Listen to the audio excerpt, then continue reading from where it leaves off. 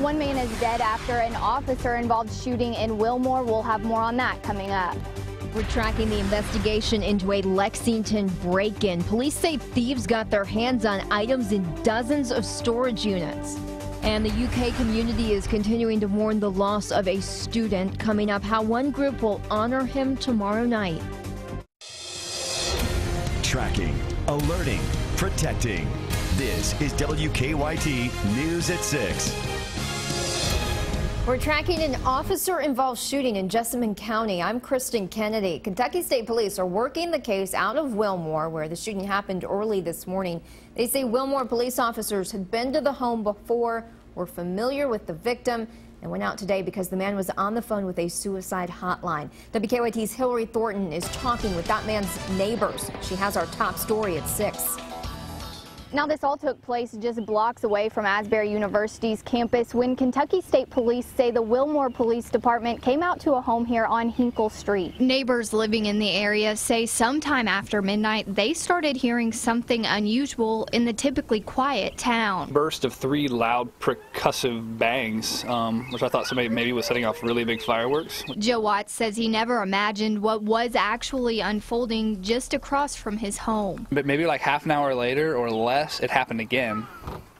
And it was a little after that I started hearing voices, like kind of talking loudly, and then I heard overlapping percussive bangs. Kentucky State Police say when the Wilmore officers showed up at the home around 1:15, 40-year-old Michael Foster was already standing outside with a gun when some sort of confrontation took place and gunfire broke out. A lot of families, there's a lot of kids on the street.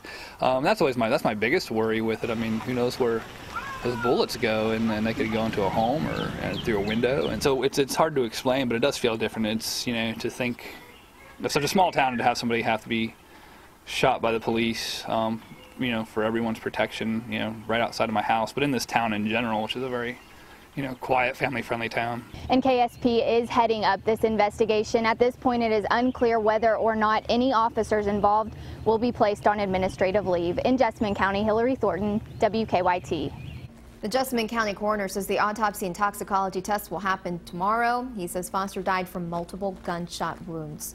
The rain is back in the bluegrass. We've seen quite a bit coming through central Kentucky today and expect more tonight. WKYT's Mike Linden is tracking just how much rain we can expect to start off the work week. Well, Kristen, it looks like quite a bit, at least right now. Central Kentucky really hasn't seen very much rain until right now, whereas some spots in western Kentucky nearing on an inch in the past 24 hours. Check out Live First Alert Defender. Certainly a lot busier than what it looked like earlier this morning. Starting to see some heavy rain popping up, just lines of heavy rain right now pushing into Fleming County. When you start to see these red and orange colors, that is the heavy stuff, and they're very scattered in nature right now. It's just not a widespread outbreak.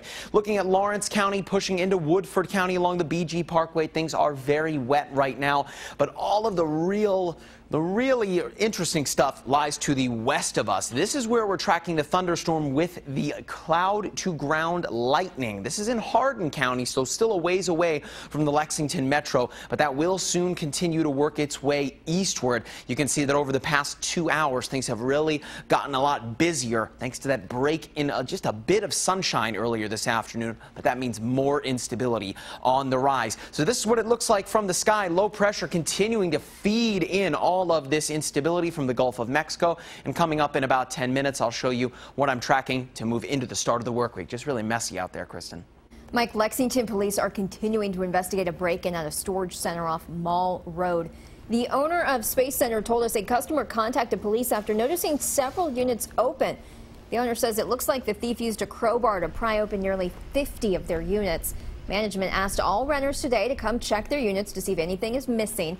Police are now trying to determine if there's any surveillance video that will give them a good description of the thieves. Lexington firefighters say smoke detectors saved a family this morning. An apartment on Davenport caught fire around 5:30. Firefighters believe it started in the kitchen. Crews were able to put out the flames, but say the home does have significant damage. They say the smoke detectors woke the family up and they did get out of the home safely. Tomorrow, the two men accused of shooting and killing a UK student will be in court. 18-year-old Justin Smith and 20-year-old Efren Diaz are charged with murder in connection with the shooting death of 22-year-old Jonathan Kruger. WKYT was there Friday when detectives transported both men to the Fayette County Detention Center. Both are scheduled to be arraigned tomorrow morning. The Kentucky Colonel is holding a memorial service for Jonathan Kruger tomorrow. The UK junior was the chief photo editor for the student-run newspaper. The memorial is scheduled for 8 o'clock Monday night at Memorial Hall. Today, an Oklahoma City community honored the memory of those killed in the bombing of their federal building 20 years ago. Ryan Nobles shows us how the city is remembering the tragedy. One by one, the names were read out loud. Tony C. Reyes. 168 people killed on April 19, 1995, in the worst domestic terrorism incident in U.S. history. Raymond Lee Johnson. Thousands attended this solemn memorial to mark the 2 decades since the tragedy and to make sure the legacy of those killed in the attack will never be forgotten. When you strip away all the little things that divide us, it's important to remember how tied we are and how much we, all Americans, owe Oklahoma City. Former President Bill Clinton was in office when the bomb went off in 1995. Today, he marvels at how far Oklahoma City has come. For 20 years, you have honored the memories of your loved ones. You have inspired us with the power of your renewal. You have reminded us that we should all live by the Oklahoma standard. Then Governor Frank Keating oversaw the recovery effort. He believes that the bombing did not build the character of the people of Oklahoma. He said it revealed what was already there. I mean, it was just astonishing to me that it was a universal culture of sharing. Those who lived through the tragedy say the city will never be the same. Its people changed forever, but their resilience and commitment have never wavered. And this memorial demonstrates just how far they have come. In Oklahoma City, I'm Ryan Nobles reporting.